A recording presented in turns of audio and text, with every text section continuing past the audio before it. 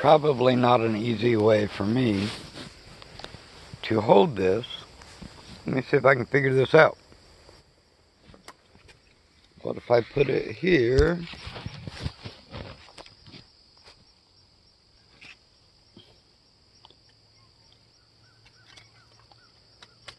So this is a fig. Let me get some of this grass out of the way.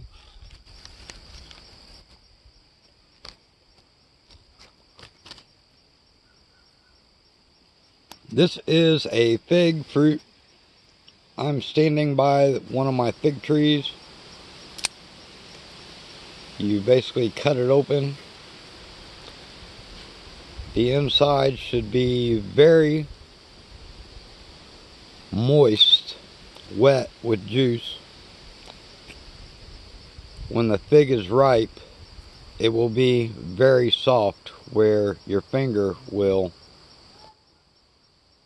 leave an indentation if you squeeze it.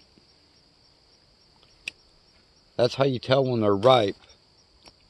When they're juicy like this, they are honestly in their best readiness state. What I do, I just scoop it out with my teeth.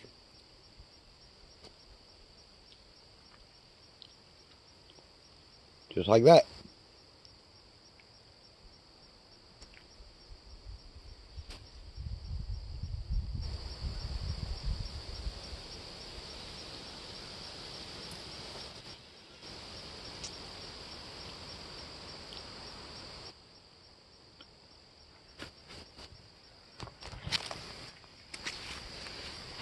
And we can go on to find the next one. These are still not ready yet.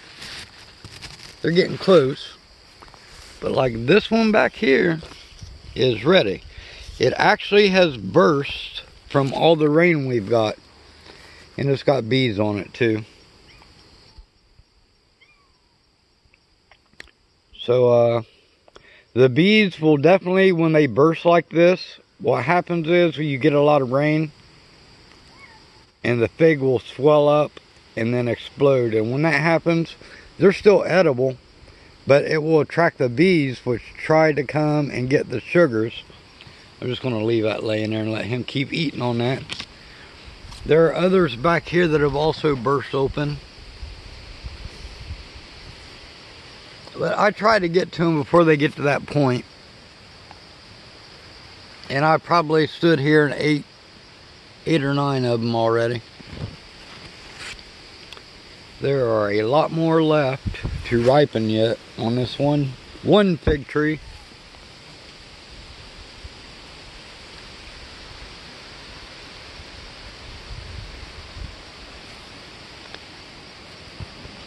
But yeah, so I think I probably told a lot of people this story before.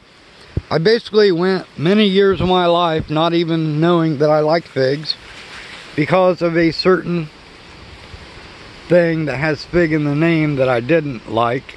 So based on that, I never ate figs most of my life.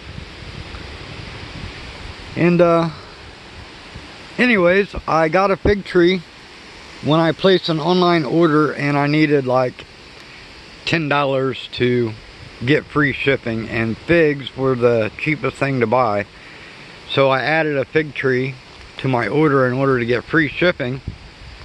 And then when it come in, I planted it really not knowing what to expect. It's actually a fig that's over here.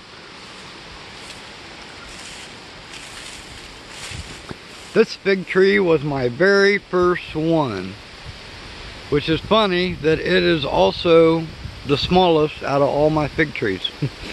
But anyways, I planted that fig tree when I got it, and it fruited the very first year. It had 3 fruits on it, and even though I didn't like figs, I didn't want them to go to waste.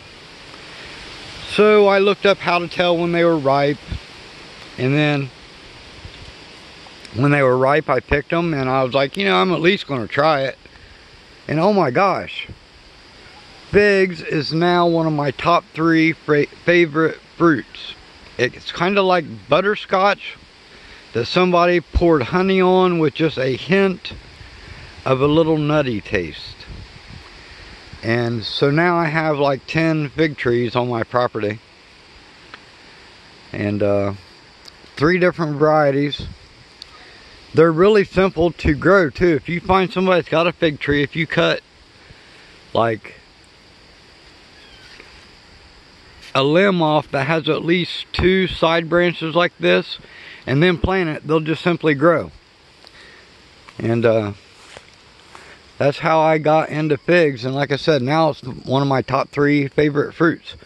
And I'm just mad that I spent most of my life thinking I never liked figs. And I'm just going to tell you why. Because of fig Newtons. Don't think a fig tastes anything like a fig Newton, because it does not. So there we go. There's some homestead updates. Thanks for watching. God bless you. God bless your family. God bless your homesteads.